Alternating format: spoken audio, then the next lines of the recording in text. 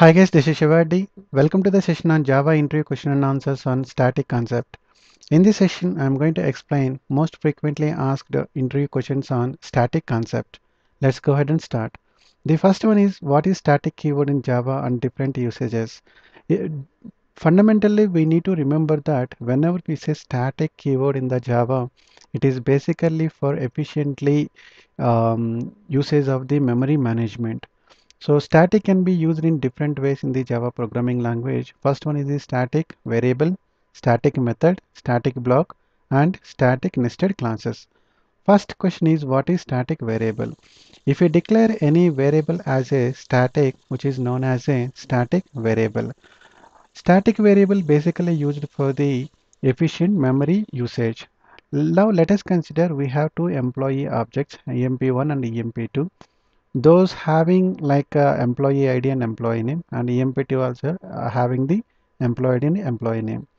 Now, whenever we say instance variable, for each instance there will be a separate memory allocated in the heap.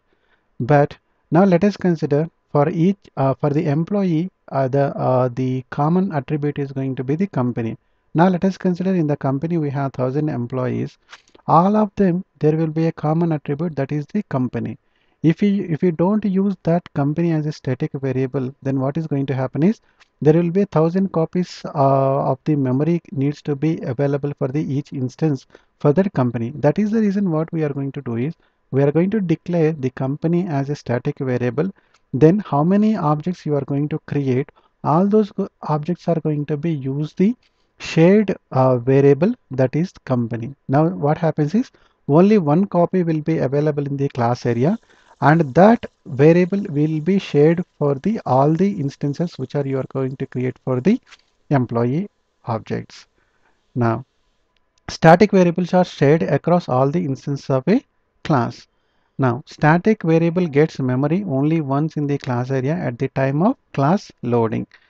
And static variable is often we are going to use with the final keyword. For example, once you define any variable, then you want to assign that particular variable with a value, and that is going to be common, or it is not going to be changed, then always we go with the final. And also we can access static variables using the class name. In order to access the static variable, we use the class name instead of the instance. But even we can go with the instance also, but it is not recommended. Okay, I'm going to explain all these things with an example. For now, let us try to understand the concept. The next one is what is static method.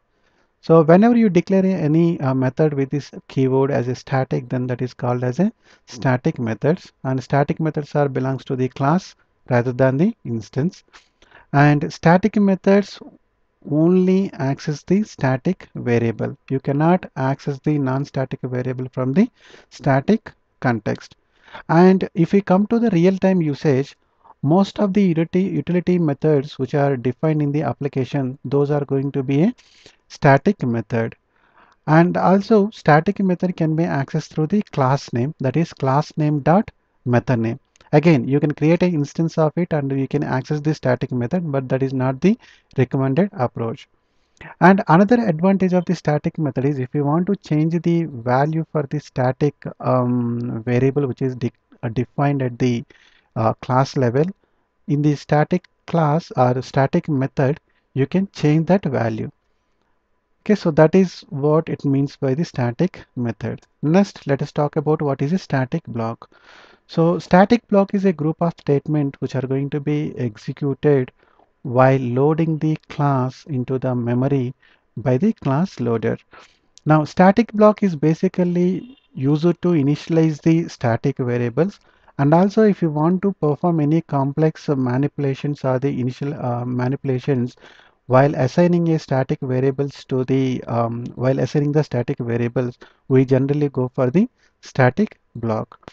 And also if you have any static resources which needs to be allocated only once while loading the class, then those set of logic you can implement in the static block. And the next one is what is static nested classes. So a static class that is created inside the other class is known as a static nested class. For example, if we take here, class is a outer class is there. In this, we have a one static variable we have defined, and inside that we are defining a static class inner, and which has the method. Now the advantage of the static nested class is, even though you define any variable as a private in the outer side class, that variable can still accessible in the static nested classes. For example, here input, if you are we are defining a input variable, static variable as a private, but inside the nested static class you can access this variable. So that is the one of the advantage of creating a nested static nested classes. Now static class can have access to the private static variable from which are declared outside the class. But one thing we need to remember, that you cannot declare a static variable for the outer class. That means here you cannot declare a class as a static, but inside the class you can define a class as a static class. Now there are few more other important questions related to the static. First one is, the static variables are thread safe. So as we know that static variables are the class level variables, that means how many objects you are going to create for that class, all are going to be used the same copy of the static variable. Hence these are the not thread safe. So whenever you are handling the multi-threading environment, you need to make sure that implement the proper synchronization or the locking mechanism in order to protect these resources. Otherwise you may end up with the data inconsistency. Next one is, can we overload static method? What is meant by overloading? One or in a class, more than one method will have the same name with different parameters is known as a method overloading. And mm, static method you can overload as many times. And can we overload the main method in Java? Yes, you can overload the main method, but JVM, whenever JVM trying to execute the main method, it will look for the exact syntax for public static void main string args. Can we use this or super in the static concept? We cannot use this or the super. This is because this is referring to the current object, and super is going to refer to the your parent of the object. But static is always pointing to the class. Hence, you cannot use this or super keyword in the static concept. Next one is, can we use the static variable in the non-static method? We cannot use stat. Can we use static variables in the non-static method? Yes, because non-static method in the sense those are the instance methods. Instance method means once you have created an object, then static variable can be accessed, because static variables are going to be initialized before it is creating an object itself. That means by the time you create an instance for a class, already static variables and static block and static methods will be executed, and those are available for the instance methods. Hence, yes, but reverse is not possible. That means you cannot use non-static variables in the static method. And next one is, can we override static methods?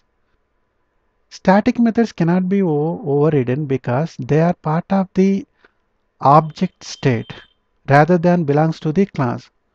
Whenever you say overriding, subclass and superclass will have the same method signature. Then what is going to happen is subclass will override the superclass functionality. But if you see the statics, static is always belongs to the class. Hence, there is no way you can override the static methods. And finally, we have the concept of the static import. Static import is a feature which was introduced in the Java 5.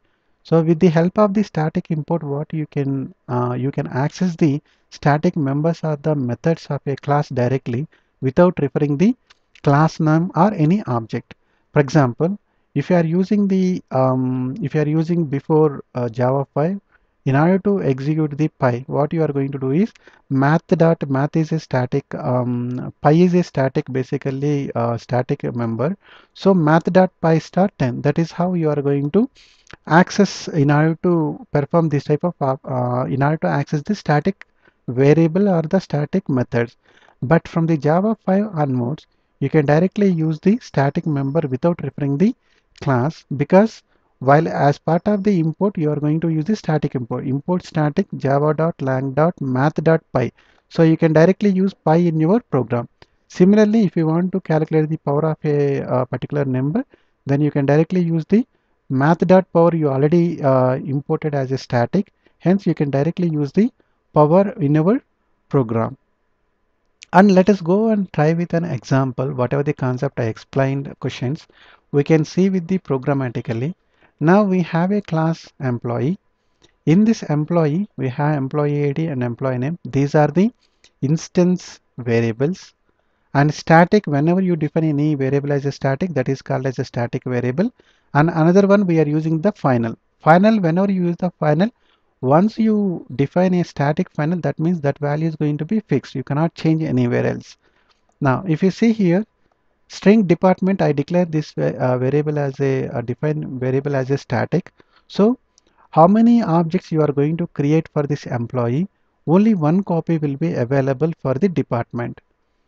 Okay, now if you see the first concept what we have explained is the static variable we have seen, and next one is static block. So static block, you are just going to define a keyword static and then open curly braces, close curly braces. This is called as a static block, and inside that you can define as many statements as you want. So this statement will be executed only once as part of the this class is loading into the memory by the class loaders.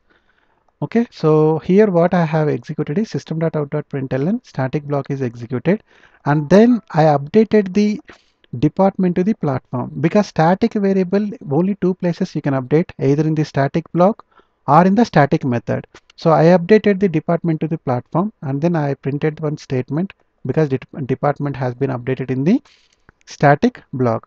And then we have the static method. In this also we are updating the department, and the corresponding statement we are printing.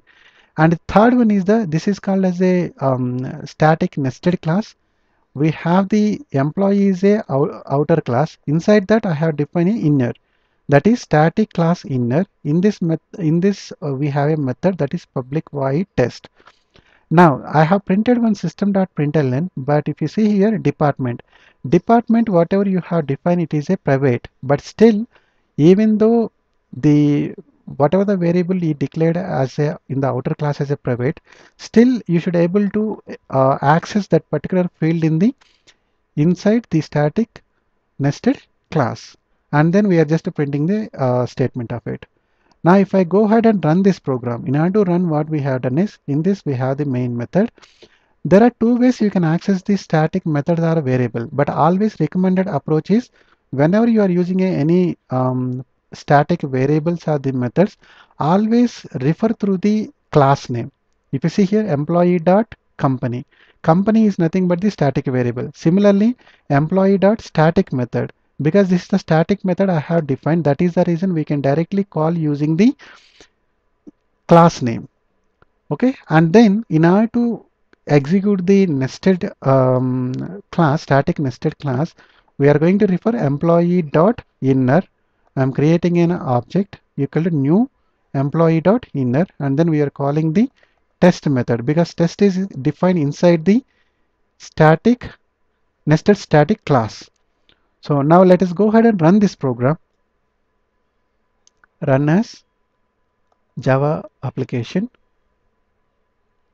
Then if you see here, initially the employee.company, it is a Google, and then static block is executed, and then department updated in the let me go here.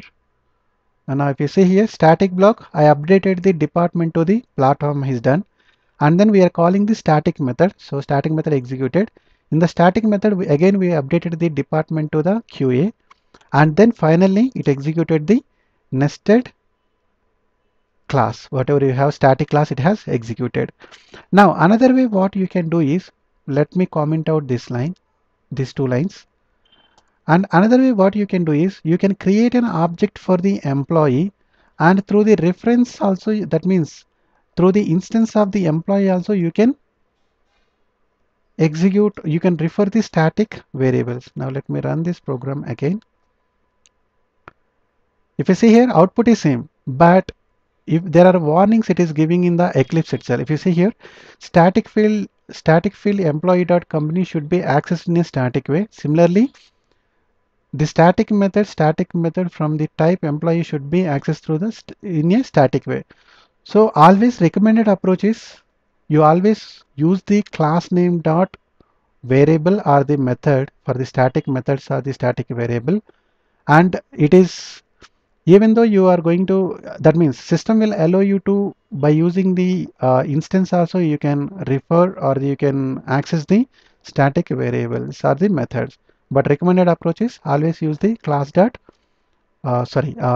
name dot static variable or static method. And another example what I have done here is, in order to just show that we can override we can overload the static method, I have created another method with the same signature of the main method, but only argument here it is a string, here it is a integer array, so it is still possible.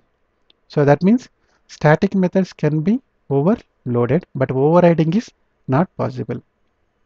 Okay, hope you clear with the concepts and interview questions related to the static. Thanks for watching. Have a nice day.